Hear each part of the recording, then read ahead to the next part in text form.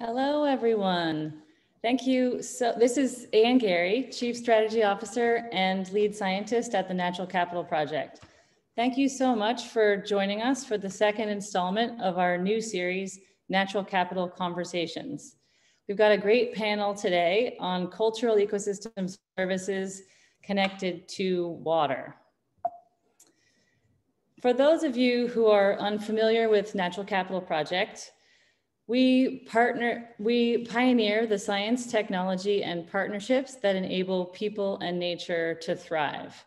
We're a partnership centered at Stanford University with 5 core partners, shown on this slide here, and a network of many more, because we can't do this work without each one of you.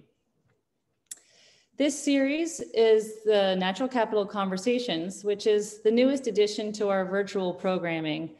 And we started this series because we missed the connections that we had with so many of you at our annual Natural Capital Symposium at Stanford. These conversations are designed to spark engaging discussions, learn from each other's experiences, and promote new connections with old and new collaborators. These events feature everything from climate smart coastal planning to the cultural ecosystem services that we will feature today. We will have a recording of this webinar available on our YouTube channel, and also a copy of the slides presented today will be in a thank you email sent to you after the event. During the webinar, please use the question and answer box for questions for the panel discussion at the end of the, after the 2 presentations. And use the chat box for webinar logistics or technical assistance. The schedule for this morning or afternoon or evening, whatever your time zone is next. I will introduce Dr. Alejandra Echeverri, who's a postdoc with Natural Capital Project. She's currently working on better ways to integrate biodiversity and ecosystem services into national development policies, specifically in Colombia and Costa Rica. She's a broad thinker about the connections between nature and people and has put together 2 great panels, today's, and then a follow-up one on February the 16th, on a subject that's near and dear to my heart, cultural ecosystem services. These are the intangible benefits that people derive from our interactions with nature that are absolutely central to the rich and diverse connection between nature and human well-being. So without further ado, I will turn it over to Ale. Thank you, Anne, for that awesome introduction. So today I'm calling from the Bay Area in California. And I want to recognize that these are the ancestral lands of the Muwekma Ohlone tribe, where our academic institution sits. So we offer our grateful appreciation for the opportunity to live and work here, and we celebrate the culture and perseverance of the Muwekma Ohlone people and their strong identity.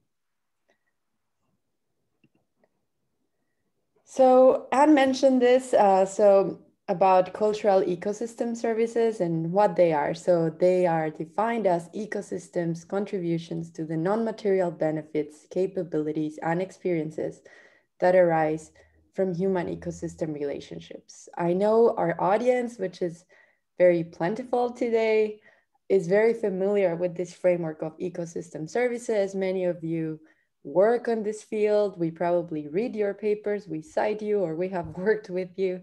And we know them by this typology of the Millennium Ecosystem Assessment. So some are supporting services like photosynthesis, some are provisioning services, the ones that we are most used to studying, like the nature benefits that people gives us in terms of like wood or food or clean water.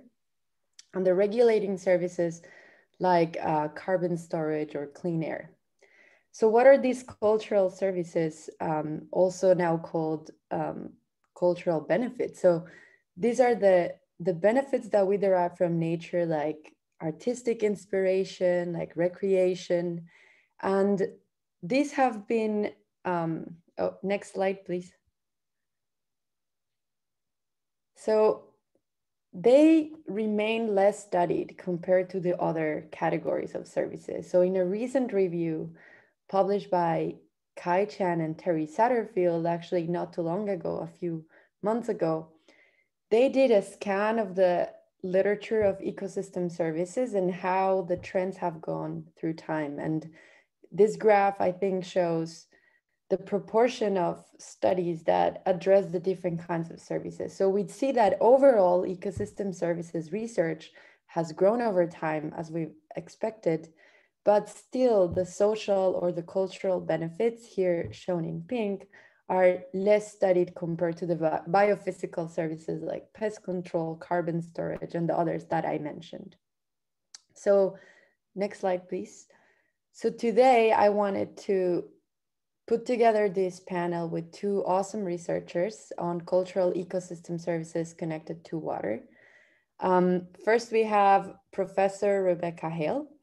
Rebecca Hale is an assistant professor at Idaho State University. Her research addresses the interfaces of biogeochemistry, hydrology, and society at local and regional scales. Her current research addresses the biogeochemistry of urban social ecological systems, and her talk titled Cultural Ecosystem Services Provided by Rivers, a Social Media Analysis, will give us some ideas on how her team is going about incorporating these cultural services in the study of rivers. And this is something that I think at NatCap we can learn a lot about. We have a lot of hydrologists and ecosystem services modelers modeling the biophysical services of rivers. So I speak on behalf of our team and the audience. We're all very much looking forward to learning from you. We also have Rocio Lopez de la Lama. She's a PhD candidate at the Institute for Resources, Environment and Sustainability at the University of British Columbia. And her research explores people's relationships with nature through a relational values lens. In particular, she's interested in understanding how people's relationship with nature might motivate and foster the creation of privately protected areas in Peru, her home country.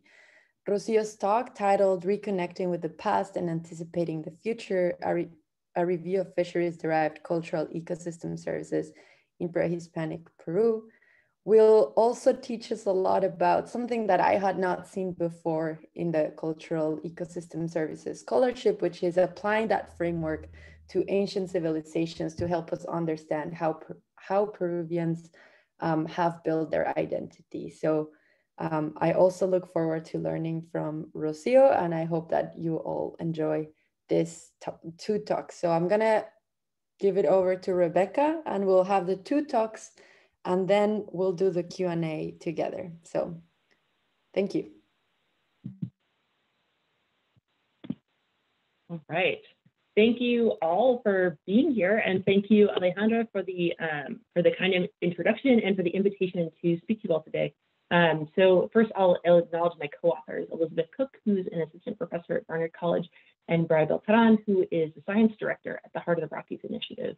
And this is some work we've been doing over the past years, focused on seeing if we can use social media data to quantify cultural ecosystem services at landscape scales.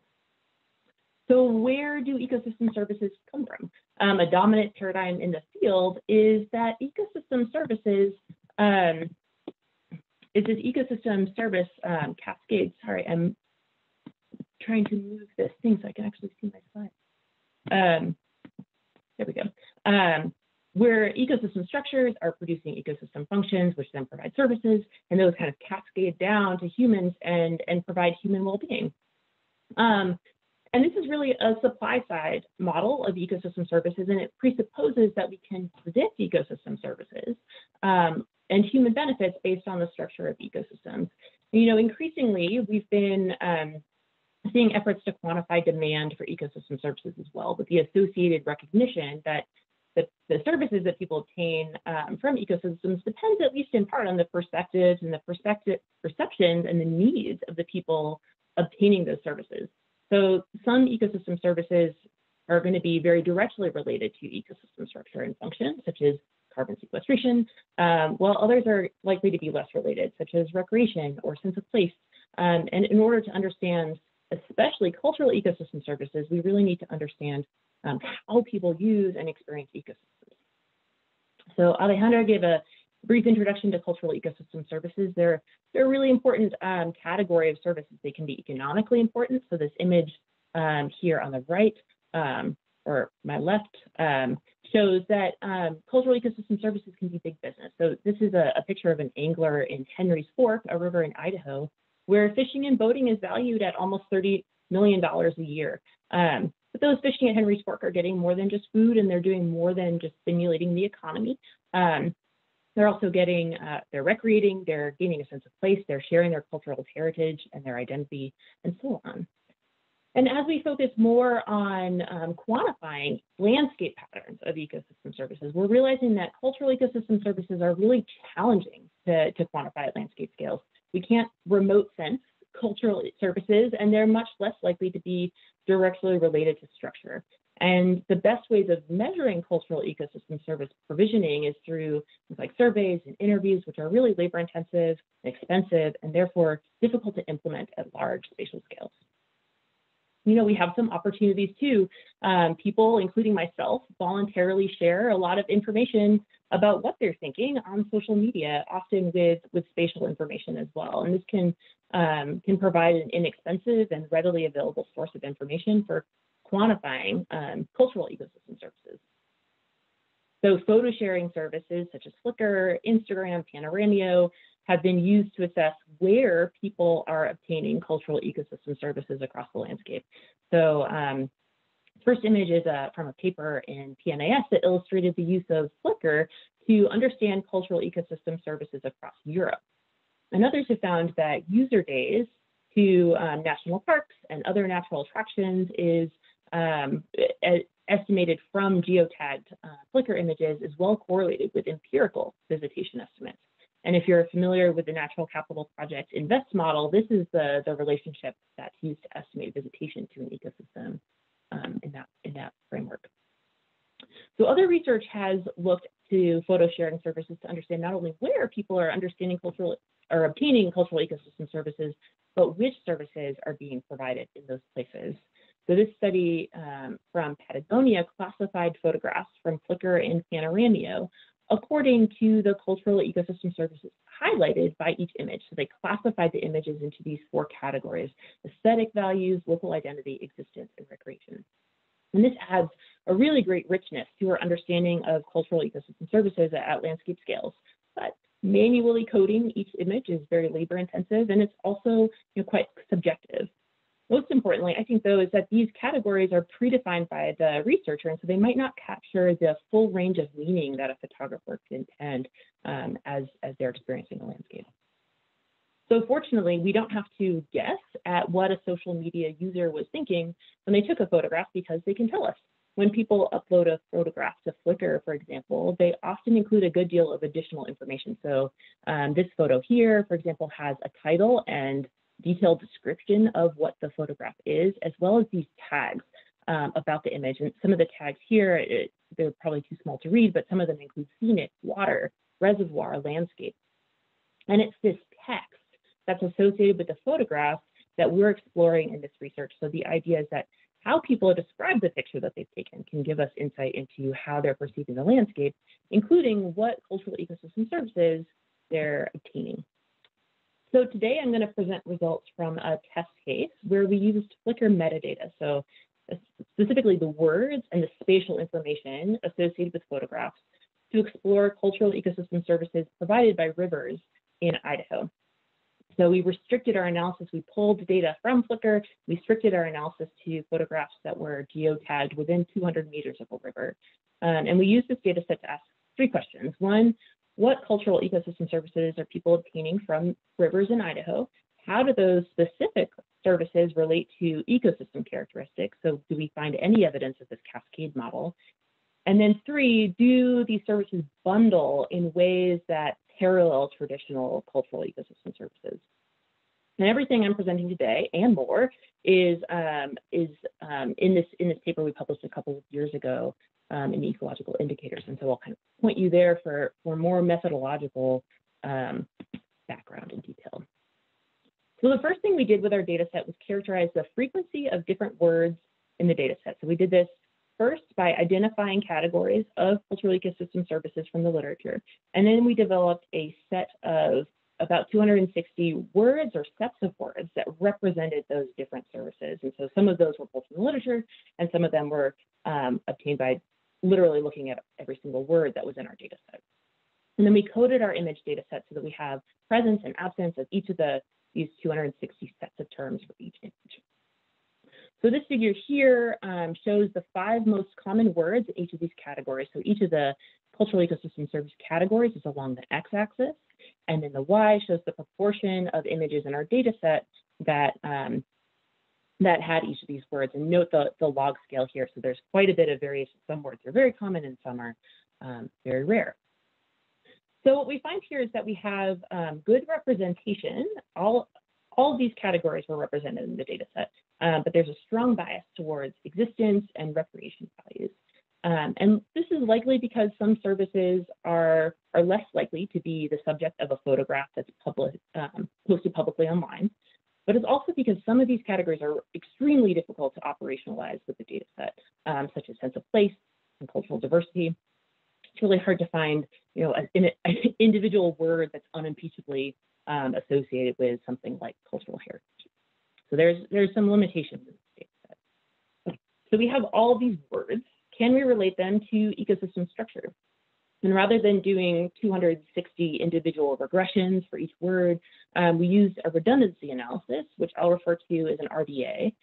An RDA is basically an expanded regression. So we have multiple predictor variables that we're using to predict multiple response variables. So in this case, our predictor variables are a number of environmental characteristics. So we use a variety of land cover metrics, land ownership, and also variables related to access. So fishing and boating access, campgrounds, things like that. And then we use those to predict our cultural ecosystem services. And again, we're using these words as proxies for these services. And here we restricted our analysis actually to the words that were relatively common across the landscape, so we weren't having things driven by something that was very rare. I'm going to kind of build this figure a little bit. This shows these 2 axes are our ordination. You can think about this plot as similar to any kind of ordination plot. We've collapsed the variation in our predictor variables onto these 2 axes, and you'll see not very many predictors here. These are the predictors that came out as significant in this analysis.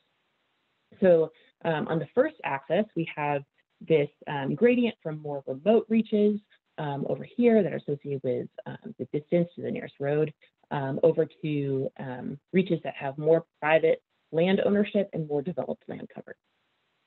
And then our second axis describes a gradient from, again, more remote reaches and then areas that have more scrub and grassland cover and more developed land cover. So then we can add our words, our services on here and see how they relate to these environmental predictors. And essentially we can read this as a spatial association in this plot being basically statistical association. So for example, boat and wild here are associated with remoteness and negatively associated with private and developed land cover. Cycle and road, in contrast, are more associated with private land ownership and developed land cover, and recreation is associated with forest service land. So the bottom line here is we have some structure here. We're not explaining nothing, but we're not explaining very much. So the R-squared of this model is 0.14. And part of this might be because of data limitations. But I also think part of it's because we don't know anything about who these people are. As I noted in the introduction, the cascade model is really limited for thinking about cultural ecosystem services because the human side of the equation is so important. And I think we're really seeing that here. We can estimate what people are getting from the landscape, but it's not strongly related to the structure of the landscape. Also note, I'm not going to show these data, but we did this with the broader categories as well. And while we were able to identify a significant model, it explained even less of the variation, only about 6%. So here we're finding that if you want to connect things to the landscape, being more specific, being more specific can help you. So these classical categories of cultural ecosystem services weren't well associated with landscape features. And we were curious if we create different groupings or bundles of services based on how they're distributed across the landscape and what environmental features they associate with. So we did a hierarchical cluster analysis of words using the scores from those axes from the RDA. So we're not grouping services conceptually, recreation or aesthetics, but by what environmental variables they associate with and how they're distributed across the landscape. So the clusters that resulted from this analysis over here on the right were really distinct from traditional categories. So we had two clusters that really were associated with specific activities. So this first cluster, the words are river, boat, recreation, camp, and wild. And this describes a very specific activity that people do quite a bit in specific places in Idaho. So a lot of wilderness, whitewater rafting. And this other cluster, travel, cycle, and road, again, is kind of a mode of interaction, how people are interacting with the rivers, this idea that they might be viewing them from the road. And then the other two clusters really describe kind of a mixture of existence and aesthetic values. So cluster 2 of this beautiful existence. So a lot of words describing a view, bridge, plants, water, animals, and park. And then cluster 3, we didn't have a lot to go on here in naming it. There are two words associated with this cluster, mountain and sun. And so that is what we call the cluster, mountain, sun. But again, this mixture of existence and aesthetic values. So this really isn't typically how we group cultural ecosystem services. And I think there's some important implications when we try to map them out and try to make predictions about where services are happening over space. The more specific we can be, the better.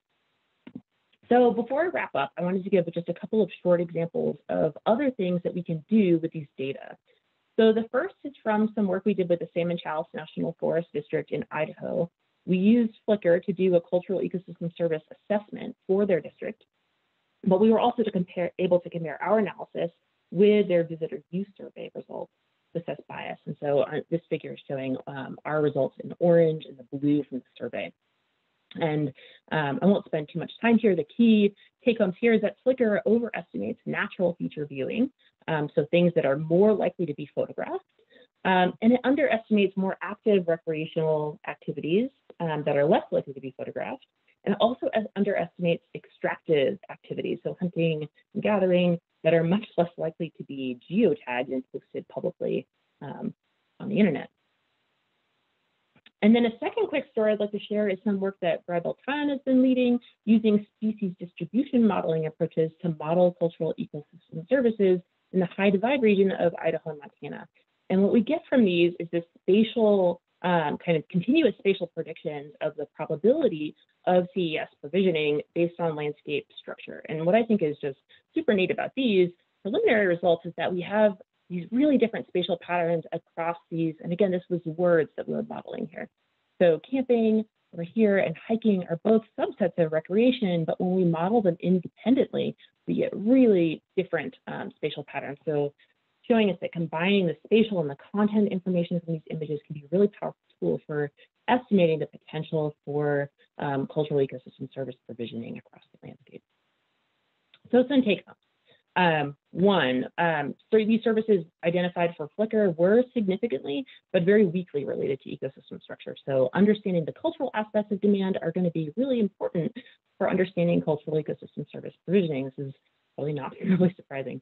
And second, the broad categories of cultural services were less useful for linking to the landscape. The more specific we were, the better. So where landscape structure matters, it does so in very specific ways.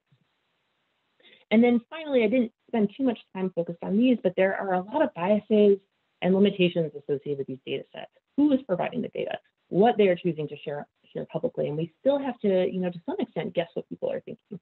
And so analyses using social media data are really powerful, but when we use them to support decision-making, I think we need to really carefully examine and ideally quantify the biases and limitations when we interpret, and especially when we apply those results.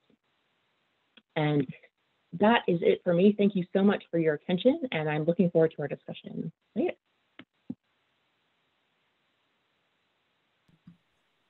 Oh, thank you, Rebecca. That was wonderful. So now, Rocio, if you can please share your screen. Thank you. Okay, thank you.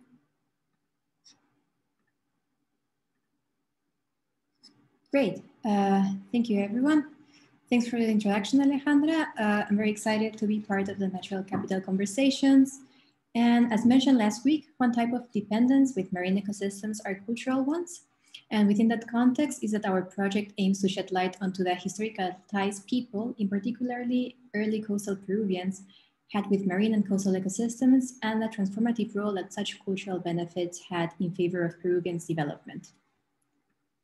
Before starting, just a quick overview of the presentation's outline, starting from what we understand by cultural ecosystem services and their relevance in the marine context, to presenting Peru as a fascinating case study for the exploration of cultural benefits.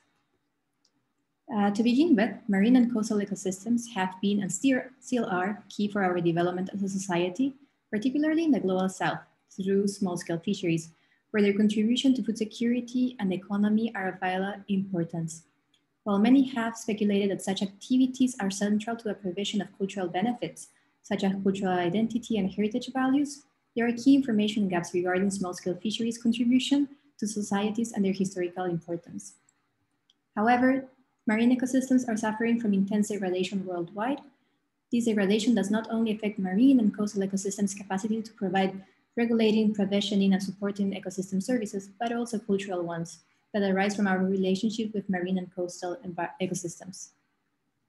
As Alejandra and Rebecca have already defined what we understand by cultural services, I won't go into the definition. However, it is important to mention that most of what we know regarding cultural services is limited to terrestrial ecosystems, mainly in Europe and North America, and chronologically to the most recent past decades. This leaves critical information gaps for understanding cultural services in global South nations and how these human-nature relationships have changed through time, particularly within the marine and coastal context. Past relationships between people and nature may be explored in other literature, such as anthropology and geography. However, that literature has not been used for deepening our understanding of how our relationship with nature have changed throughout time and how those changes affect what we deem appropriate of such interactions now. Moreover, a long-term perspective of human-nature relationships may allow us to better comprehend long-term environmental cycles and complex socio-ecological processes. So within this context, our aim was to showcase the transformative role of fisheries for early coastal rulers in Peru, highlighting how this activity allowed for the development of dynamic and reciprocal relationships between humans and marine and coastal ecosystems. Our main focus is the pre-Hispanic period, which starts around 13,000 years before our current era, which is the date of the first evidence of humans in the Peruvian coast, until 1532 of our current era, which is the year of the Spanish conquest of Peru. But why Peru? Until last year, according to FAO's statistics, Peru was the world's 5th largest fishing nation based on land lease, mainly anchovy fisheries, and more than half of the Peruvian population, around 15–20 million people, lives in the coastal regions, where seafood plays an important role in economy, food security, and people's identity. As Peruvians, we're very proud of our ceviche. Moreover, Peru is a fascinating case study from a historical perspective, as it is home to one of the 6 oldest civilizations in the world, the Norte Chico civilization. Unlike other core civilizations that grew primarily based on agriculture, such as Mesopotamia or the Indus Valley, fisheries played a key part in the early flourishment of the Andean civilizations. Consequently, traditional fisheries gain a new dimension of importance tightly linked to people's identities and traditions. Thus, all of these factors make Peru a great case study for exploring cultural services through a historical lens, plus trying to revalue the role that small-scale fisheries had in our history. To identify cultural services, we conducted an extensive literature review focused on early coastal Peruvian settlements and cultures, as well as on ancient and traditional fishing practices. The sites you can see on the map as red triangles. To do so, we limited our scope, as I mentioned before, to when the humans first appeared on the Peruvian coast up until the Spanish colonization. We concentrated our efforts mainly on archaeological data, as this discipline can provide critical insights into the transformation of socio-ecological systems across time. By using specific keywords, we managed to identify and include 129 articles, both in English and Spanish, in our study. In order to make sense of all the data we were gathering, we decided to use Fish and Colleagues framework from 2016. Based on such framework, which I will show you next, We identify broad themes and codes for our qualitative analysis. This framework approaches cultural services as relational and non-linear. By that, I mean that this framework acknowledges that cultural services are co-produced and co-created by people's relationships with their environmental settings. Such dynamism can be transformative to cultures at the societal scales, which is actively changing the way in which cultural meaning itself is derived from ecosystems. In this framework, environmental spaces, places in which people interact with other people and nature, and cultural practices, expressive and symbolic interactions between people and their environment, are mutually reinforcing cultural services through which cultural benefits arise. And here, cultural benefits can be understood as dimensions of human well-being that can be associated with interactions between nature and people. Finally, Fish categorizes cultural benefits as capabilities, identities, and experiences. And these are the categories we use for understanding our data. So what did we find? First, I will start on our environmental spaces findings. The seascape and landscape have changed significantly. This is something important to keep in mind before jumping into the different identified cultural benefits. Marine ecosystems along the Peruvian coast have experienced multiple environmental changes over the past few millennia before reaching current climatic conditions, mainly related to sea level stabilization, ecosystem productivity, and frequency of El Niño events. Thus, the current landscape we can see today is significantly different from what early coastal Peruvians had access to, such as a wide range of coastal ecosystems that complemented each other very well in terms of providing food, water, and other key resources. Some of these ecosystems included dry forests, mangroves, salt marshes, wetlands, lagoons, among others. This explains the almost permanent coastal occupation by early Peruvians even before the development of agriculture. Sadly, many of these ecosystems are no longer there or are highly degraded. Second, interactions between the seascape and Peruvians have yielded marine cultural practices for at least 14,000 years. These cultural practices first emerged from the most basic interaction between humans and the ocean, food procurement. These activities included gathering, hunting, fishing, diving, and so on. Due to the importance of fishing as a key step for building the human-nature relationships, we elaborated a timeline focusing on the evolution of fisheries. In this timeline, you can see that the oldest evidence of primitive fishing dates back to 12,500 years before our current era. Sadly, because of time, I cannot go into detail here, but please refer to our article to check out this timeline if you like. However, I will do point that perhaps the most significant technological development for fishing communities in Peru were floating nets made from cotton. These nets increased productivity substantially, as being more resistant and lighter to use. This occurred in the Norte Chico civilization, the one I talked about in the introduction, providing an important amount of nutritious small pelagic fish, mainly anchovies and sardines, for local people, which led to a food surplus. This surplus fostered the specialization between fisheries and agriculture, a key feature of complex societies. Okay, so before presenting our findings on cultural benefits, it is important to mention that we can only make inferences about ecosystems' cultural contributions to society through archaeological evidence found to date. In terms of capabilities, early coastal Peruvians experienced a cumulative learning process regarding the extraction of marine natural resources. Evolution of traditional ecological knowledge from seafood gathering to cotton nets with floats took roughly 10,000 years. The resultant technological innovations around fisheries secured a surplus of seafood for coastal communities, allowing local communities to develop complementary traditional knowledge systems on land, such as new cooking practices, seafood processing, and eventually trade with the Andean communities. Some examples of seafood processing can be found in La Paloma, where there is evidence of fish meal production. Here they found about 500 storage pits for fish meal, which allowed its consumption and distribution long after having gone fishing. Another interesting site is San Jerónimo, south of Peru, where the Chiribaya people once lived. There is evidence that they would dry and smoke fish in circular sand-filled rock enclosures. In terms of skills regarding sailing, different types of vessels were eventually crafted to gain access to offshore marine resources and continue increasing fishery productivity. The first evidence of rafts made of reed date from 3,000 years ago, on a site where 50% of all seafood remains correspond to blue sharks. So these ancient rafts were highly likely used for fishing sharks. Reed rafts then evolved into more complex structures. In this way, thanks to sailing, early Peruvians managed to use the ocean as a route for communication, breaking the barrier imposed by the coastal desert. In terms of identities, marine-themed myths and rituals denote the importance of the ocean for spiritual purposes in Peruvian coastal societies. Some examples of these include the spiny oysters, or locally known as muyu, and sharks. Muyu was one of the most valuable possessions during pre-Hispanic times and even at the beginning of the colonial times. Muyu were imported from all the way from Ecuador, at least since 3,000 years ago, and were used for ceremonies that tried to predict the weather, particularly if an El Niño event would come that year. On the other hand, sharks were considered as sacred beings in multiple sites. In Huaca Puquiana, which is located in Lima, shark meat was limited only for special occasions associated with human sacrifices, and only those from higher classes could eat them. The ceremonies had several depictions of shark in ceramics, textiles, and jewelry. Finally, in terms of experiences people had, I want to focus on those of spirituality and religiosity. Architecture was an essential conduit for expressing adoration for the sea.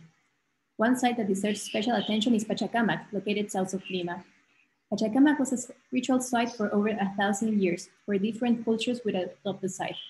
This long-term occupation was uncommon in the pre-Hispanic Andes, as people were always changing sites.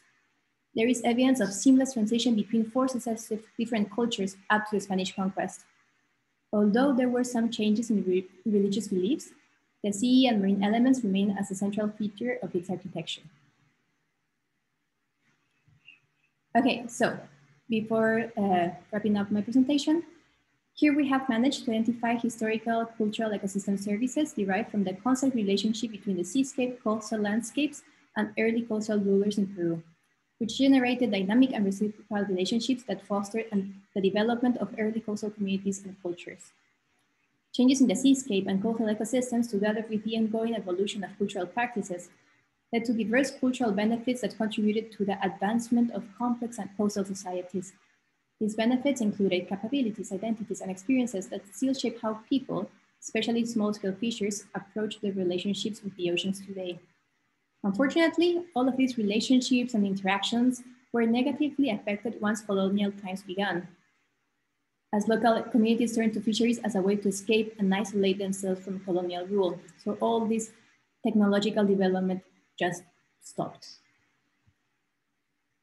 Due to this break in the relationships between people and nature, it is imperative that current small-scale fisheries are seen as a 14,000-year legacy of the ancient relationships between Peruvians and the seascape.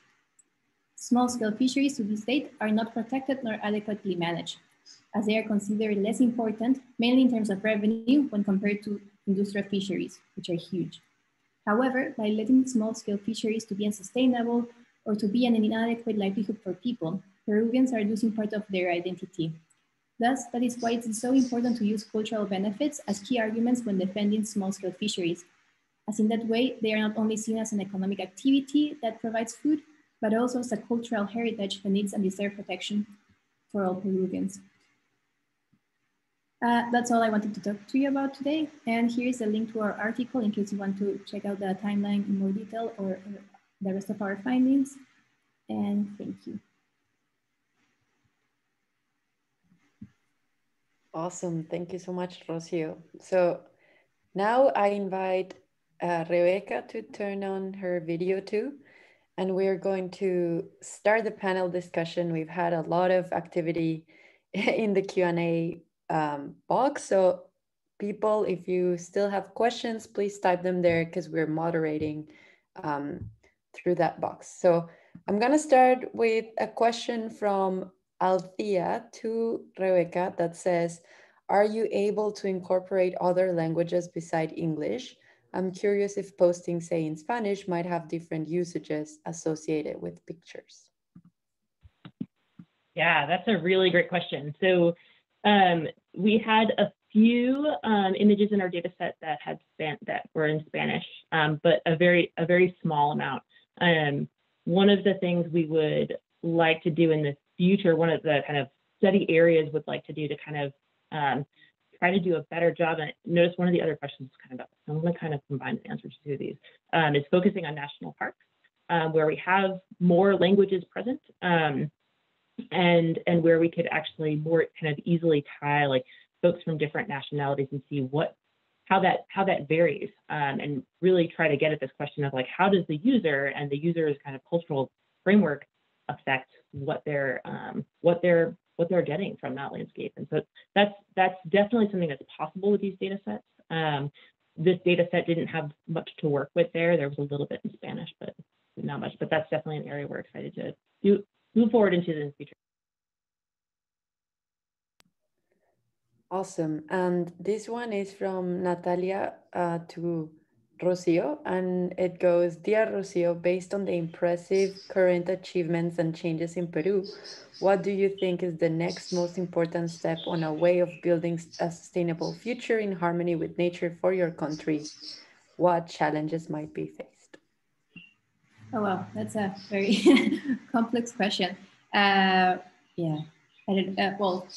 focusing on the seascape and small-scale fisheries, we recently found that currently small-scale fishers are living under the poverty line, and they're like, the state is not taking care of them, or they are not well organized socially to face the new economic challenges or even the pandemic, right? So I think in order for us to have a sustainable fisheries, because that's how Peruvians mainly access seafood through small-scale fisheries, I think the basic step is start working towards sustainability and adequate management of these type of fisheries, because so far we are seeing severe indicators of overfishing. Every time now, small-scale fishers have to go further and further away from the coast to fish. So yeah, I think it's so using science and information, we need to properly manage and care for small-scale fisheries in order to have a better future. Yeah. Awesome. And this one's also from Natalia, but to Rebecca, and it says, during your research, did you notice any cultural ecosystem services specific to particular cultures, like different nationalities? Are they affecting ecosystem services in certain way? And this was related to a question I had, which is, do you think social media is capturing the perceptions of a wide demographics or no? So over to you. Yeah. There's been some research trying to quantify kind of like who actually uses social media and how biased it is, whether it's biased towards different age groups or different demographics. We didn't get so far in this analysis to look at who the users were that were posting photographs here. So we weren't able to kind of say, well, these people are looking at these types of things. These people are looking at different things. Again, this is kind of a direction we'd like to go, focused on the national parks, where we might have a more diverse group of users using those ecosystems. But I don't have a good answer for like what the bias is, but I can guarantee you that it's biased, that certain types of people are going to be using different types of media. And so, using a combination of media is going to be a good kind of way of trying to address that. And also, I think this should never really be, especially if you're applying it, it should not be used in isolation. You should be combining it with either other sources of social media or other on-the-ground methods to kind of quantify what those biases are and be able to adjust for them in the analysis. Yeah, I want to actually build on that question, probably addressing both of you, because your talks are a very nice complement. One is in North America, one is in South America, one studies present relationships, one studies past relationships, one uses quantitative methods, the other is more qualitative, which is part of the reason why I wanted both of you to present, to show the audience that there are many ways of studying cultural ecosystem services. So I was wondering if either of you could integrate the methods of the other talk or like other ways of doing things, what would have strengthened your studies? So. I love that question. I was thinking as I was, putting this talk together that, maybe there are landscape variables that are they're not captured in national data sets, right? Like everything we pulled was like a national land cover data set, a national land ownership data set, access points that are collated at national or state level. And, there's a lot of, there are other ways of understanding space and landscape, and that might be predictive in these models if it's more of like landscapes of meaning. There was a great blog the other day. I can't remember what it was. I'm not going to remember any of the details, but it was basically like alternative ways of mapping, using kind of oral histories and cultural histories and using that to like map the landscape. And I think you could, that would be I think a really neat way of thinking about how can we think about this at large spatial scales and try to make predictions at large spatial scales while not just using biophysical understandings of space, but also thinking about cultural understandings of space.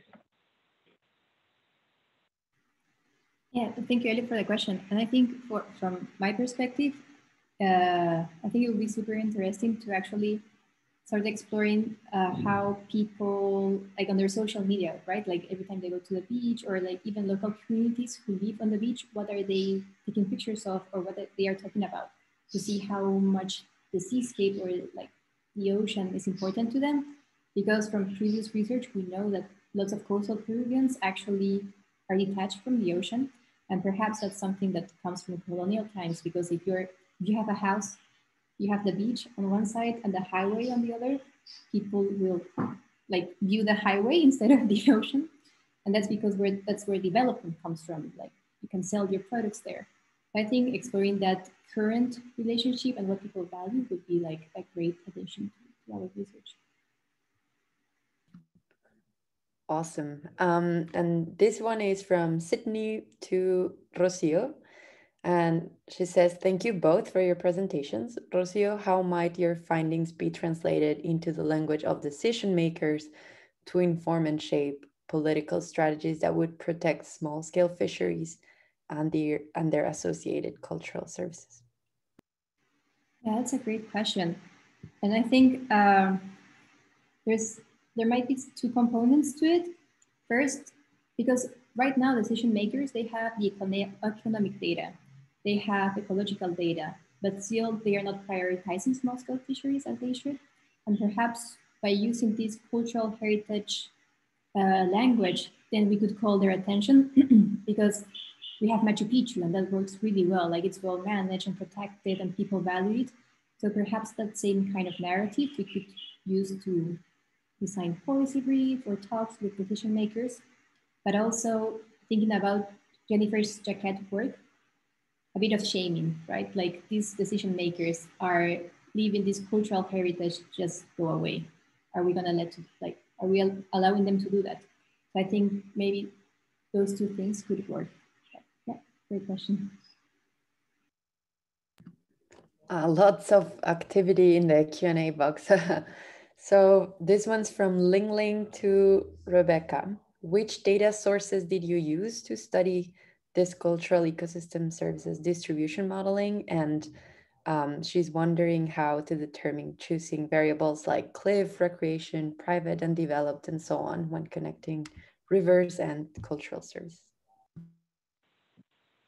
Yeah, so we used the same data set, this Flickr data set for the high divide study. So same kind of thing. We pulled data from Flickr, we pulled out certain words, and we looked at, we basically mapped words across the landscape. So we had the presence of words across space. And then in that particular model, we were using some different environmental variables. We used a human modification index, which combines a lot of kind of variables about the built environment, and a topographic index, which kind of defines where you are in space. And those are kind of some of the big differences that came out between the hiking and the camping. So you can identify whether words are more associated with being in valleys or ridges. And so that ended up really coming out in that analysis. And I'll also say that the kind of the fit of those models was stronger than the models that we did with the rivers. And so there actually was some pretty good relationships with that landscape structure. And then how we chose the other ones, we wanted to get a range of variables that captured broadly ecosystem structure, so land cover variables, land ownership variables, and variables related to access and remoteness, which is kind of tied to access. Are people able to get to those places? And so we had a lot of variables that we pulled out for all these reaches, and the ones that I showed in that plot were the ones that were retained in our best model. So we tested a lot of variables, and those were the ones that ended up being most important. If that clarifies that.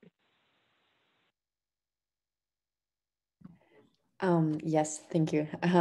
And this one was not asked to Rocio, but I'm going to ask her because I know she studied this for her candidacy exam. So this one's from Elizabeth Tamayo, and it says, are cultural ecosystem services considerably more difficult to value economically compared to other services? Great, thank you for the question. Well, yes, according to the literature, they are very hard to estimate, especially because what does this economic value tells you, right? If you're asking people how important is their land to them or how much they value their livelihoods, an economic estimate won't necessarily make sense. And some literature says, right, that even asking that question can offend or insult some people. So I think that's why it's so hard to actually value economically. Tourism, I think that's like, it's more simple, right? Like you can estimate how much a ticket costs to this tourist attraction or how much people are investing into going all the way there. But more like nuances thing or like how people relate with nature, I think that's more complicated. I was going to add to that, but I think you covered it. So this one is from Ariane to Rebecca. Thank you both for presenting your really interesting work. Rebecca, how do you think your findings about cultural ecosystem services could fit into future landscape management in Idaho or more broadly? Yeah, that's a really good question. So I'll kind of pivot and talk about how I shared with the National Forest when we did the assessment for their district. I'll kind of talk about how we kind of framed that for them because they were doing it as part of their planning process. And what I think is really useful about this kind of analysis is we can kind of pull out like what are the natural features that are important and that are providing services, and what are the built features that are really critical for actually allowing that access to happen, to connect people to the environment. And the way that we talked about it with the forest was thinking about, well, if we find out that people really like these types of features, and there are additional types of features like that on the landscape that don't currently have access to them, perhaps you can, provide access to those and find basically limitations to access that can increase the way that we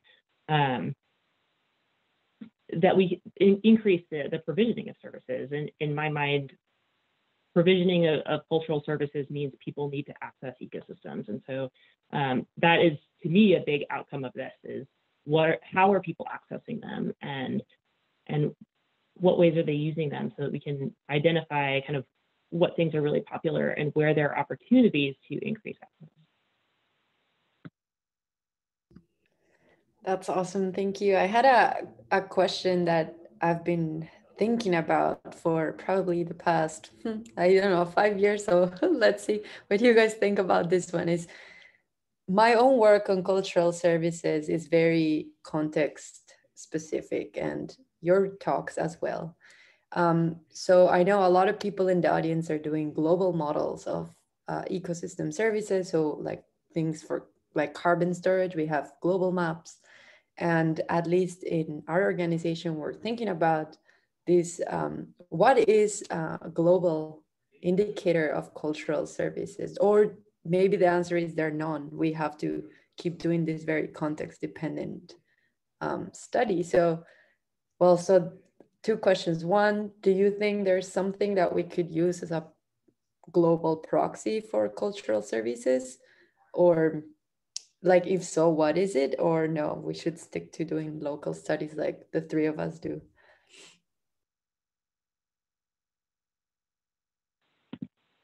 That's a really hard question. I have no idea, and I haven't really thought about that. I guess my initial kind of thinking as you were talking was, you know, as you kind of increase the scale, the spatial scale of your analysis, you lose detail and you lose richness, right? Like if you want to do things at large spatial scales, like the state of Idaho, even, which is not even that big of a spatial scale compared to the globe, you know, we lost a lot of richness by having to use some of these proxy data sets.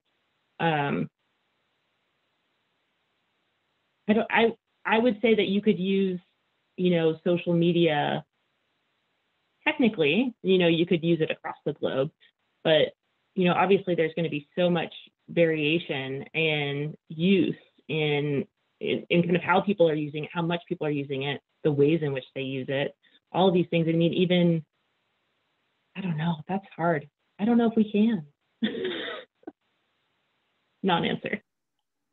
And I guess it also depends on what we are measuring cultural benefits of, or cultural, like if it's like we are interested in a species or a type of ecosystem that's like, you don't have that at a global scale, but perhaps if you want to assess people's relationship with water and you then use that information for advocating for clean water as a, I don't know, like human right, and for decision makers to actually do something, or their relationship with like something that is common at the global scale, I think that could work, but it would just be like a massive challenge, right? Because yeah, it's not something that there's data on.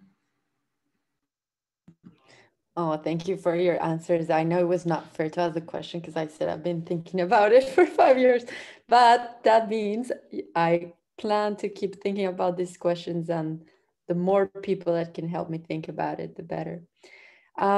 I see that. Wait, can I ahead. just follow up one thing? I mean, I think if you wanted to have any proxy for cultural ecosystem services, it would be people. Like, are there people there? There's cultural services. Is probably, it's like number of people times infinity would be like your your calculation, right?